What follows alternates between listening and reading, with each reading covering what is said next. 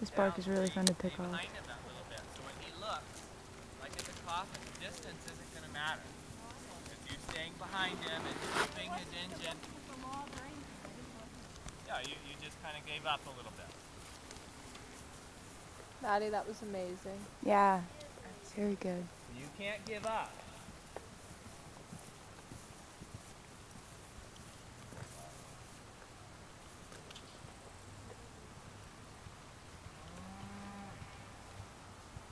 Keep his attention on you.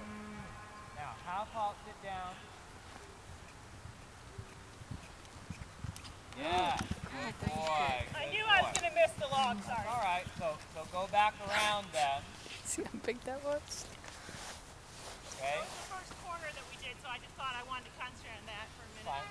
Come back around, then go ahead and finish the other part. Good boy. When you close your leg, this time you close your leg and came on a nice big stride. Yeah. He doesn't need to come on big stride, you just need to close your leg like you did. I'm going to leave a log up.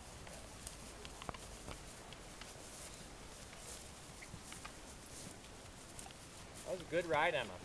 Thanks. Can I do it again? Yes. Why? I got 3 strides. I know you got 3 strides. It can work in 3 strides. It was a little bit long because you didn't plan. You're in the way. No, you're not. Just kidding. Close your leg from here. Oh. Yeah. But it was the same as before. At everything else, you've ridden the short distance. Here, you saw the short distance. Did he jump over it? Kind of jumped over the log. No. That's not a good enough excuse. You saw the short distance, and you didn't know that he could do it from the short distance. He can do it from the short distance or the long distance.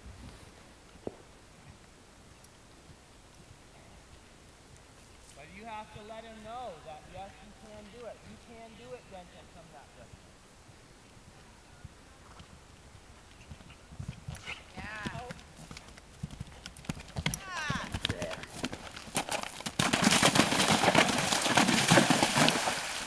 What a good boy. Woo!